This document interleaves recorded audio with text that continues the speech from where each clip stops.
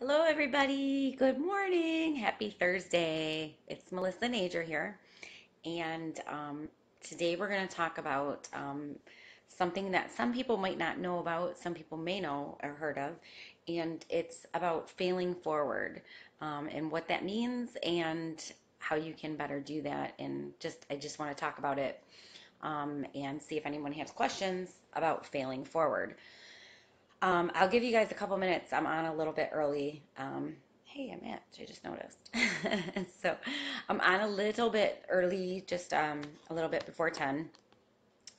It just worked out for me that way. Jumped on early. So I'm going to give it a couple minutes. If you hop on, just paste in the comments or post in the comments where you're coming in from, what city and state you're representing, so we can say hello and find out where everybody's from. Throw me some hearts and some likes, and pay no attention to my French bulldog in the background barking because he does that. He can't stop himself. So let's talk about failing forward. So basically, the whole idea with regard to failing forward is instead of trying to avoid making your mistakes and failing, you need to actively seek opportunities where you can face the limits of your skills and knowledge so you can learn quickly. You need to understand that feeling afraid or unprepared is a sign of being in a space for optimal growth, and it's all the more reason to keep pressing forward. Oppositely, most unsuccessful people feel when they feel unprepared or afraid, they interpret that as failure and they regard that as time to stop, regardless of their plans or their goals. And they wonder if they're doing the right thing. And they spend more time preparing and planning than doing active business activities. So when you think about failing forward, something that you need to address is you need to ask yourself some questions like, when was the last time you accomplished something that you were really proud of? How did you feel before that accomplishment? Was it comfortable? Did you have to get uncomfortable? Was it easy? Did you have to do things that pushed you behind your abilities, your current abilities? Did you make mistakes and mess up? If you like most people, you're going to find that the answers to those questions are that in the times in your life when you grew and accomplished the most were also the times that were the most uncomfortable and were the hardest, and you had to make a lot of mistakes and overcome the greatest obstacles. That's usually the way it works. So what my recommendation is that you do fail forward badly and as fast as you can. I know that sounds weird to some people because it's not your normal typical advice, but when you ask accomplished people and successful people what they've done, what accomplishments did you have to, I mean, what did you have to go through to get the accomplishment of this great brilliance and this awesome success?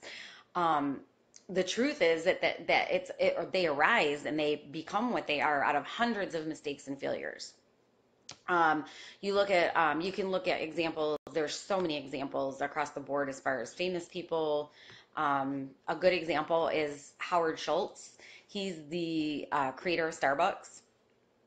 And if you don't know this already, he when he first formed Starbucks, he had the idea of modeling his stores after like those little Italian coffee shops, which would be new for people in the U.S. And it was a great idea. But obviously today, as a result of his starting point, Starbucks is nothing like those little Italian coffee shops. There was a lot of things wrong with his idea. Um, the baristas had to wear bow ties. They had Italian menus, things like that. And the coffee shops that are out there today are a result of lots of failures, experiments, adjustments, renovations, revisions. I mean, you name it. All those things had to take place in order for it to be the successful Starbucks that we know. Um, so basically, failing forward and doing it fast is the best way to learn fast. It's been coined.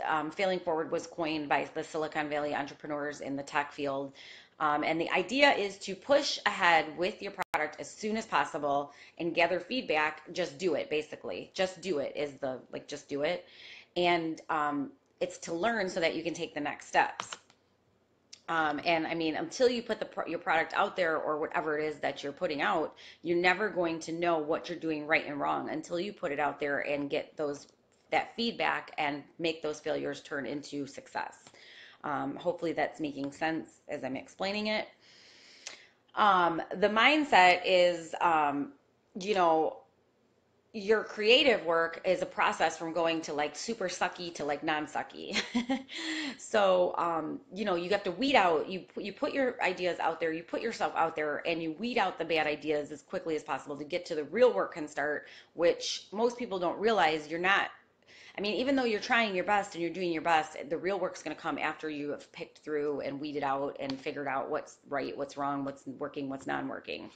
And giving yourself permission to make a mess is really important. If you make a mess out of it, it's totally okay, and it actually means you're growing and you're coming up with more solutions.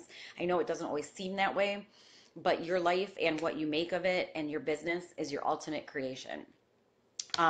There is a book too called Failing Forward. I don't have, I was gonna write down the stuff, but I don't, but you can look it up. It's a great, great, great book. Really great information in there. Um, you know, just if you want to read that, it kind of tells you, you know, more about failing forward and what it means.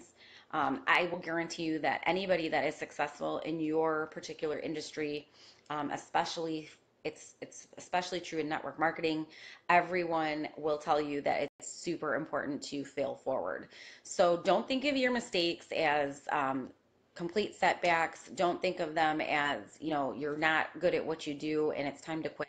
You need to use those experiences to better your craft, to continuously get better at what you're doing. And the only way that you're going to know what's working, what's not working, what's a mistake, and what's not a mistake, and to perfect it and to keep perfecting your craft is to fail.